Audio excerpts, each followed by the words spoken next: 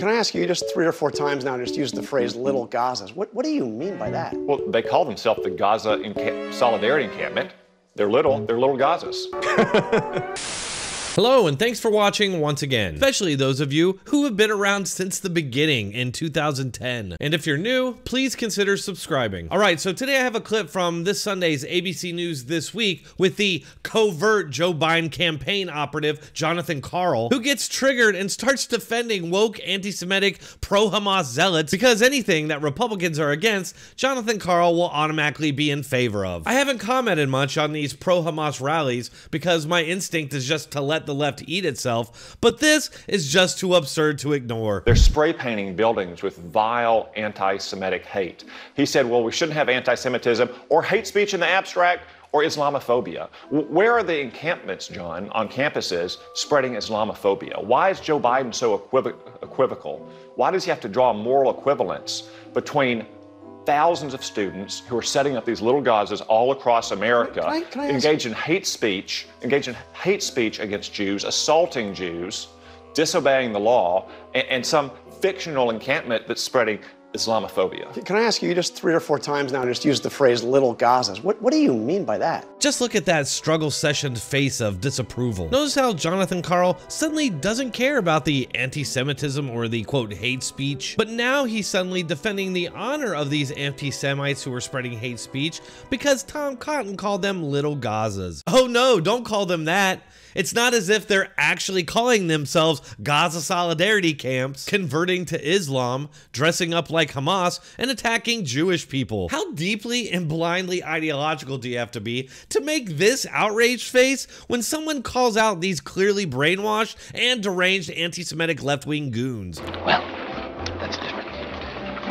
But when it comes to this Just the Facts newsman and his ideological allies, suddenly he's clutching his pearls over an accurate description of them. It's just another example of how utterly untrustworthy these supposed news journalists truly are. Well, they call themselves the Gaza Solidarity Encampment. They're little Gazas. I mean, are you a human? It seems like you're mocking the situation in Gaza. Well, a lot of these people do deserve. These people do deserve to be mocked. Well, no, Gaza. I'm talking about, Gaza. No, on college campuses. We had the World Food Program has just now said that there is an outright famine in parts of Gaza.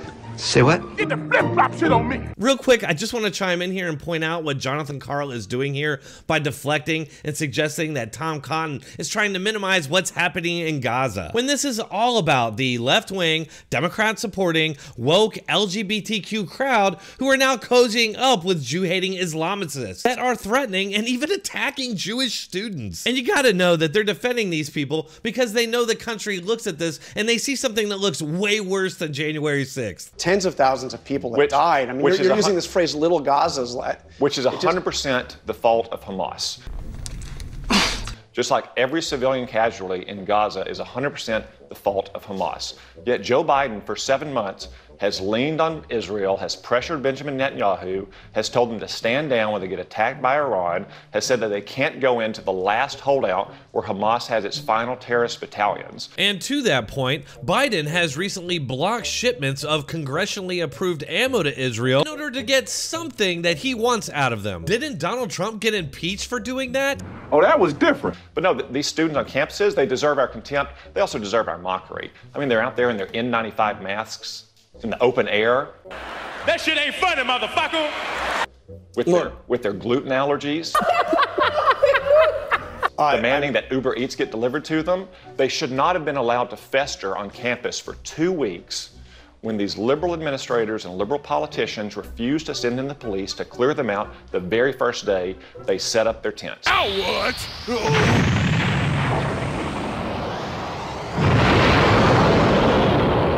I award you no points, and may God have mercy on your soul.